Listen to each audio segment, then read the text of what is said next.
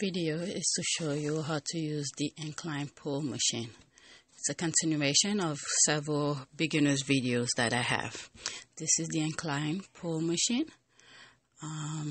As you can see, usually before I start any of my exercises, I adjust the weight and I put it to a reasonable weight that I could do several repetitions. And you're gonna have to test it out yourself to see what you can do, but I'll suggest to start with the lowest weight as possible. And then I adjust the seat. You pull the yellow lever to the side and you will adjust the seat up or down. For me, I like to have the handle far away from me so I could have extra resistance. And one thing I forgot to show is there's a yellow lever by the pad which showing number 1, similar to the one with the number 2. I forgot to show you guys that you could pull the chest pad closer to you, for adjustment.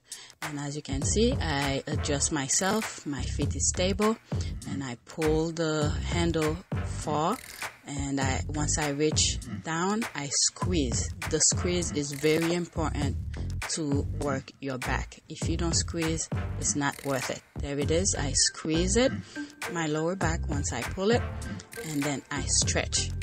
There's the stretch. You squeeze and stretch. And pretty much that's about it.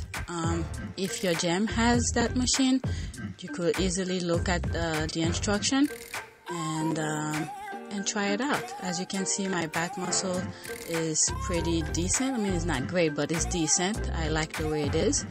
And I then use heavy weight. I mean, occasionally I will increase the weight, but not all the time I go heavy. You could still get perfect result with lightweight. You just have to use the muscles that you are trying to target. And there it is. I lower the weight a little bit, the seat a little bit, to have that extra stretch, which work different area in the back, whichever the muscle fibers are. I like to do that with those machines. Lower the seat, and that's about it. And I hope this video helps.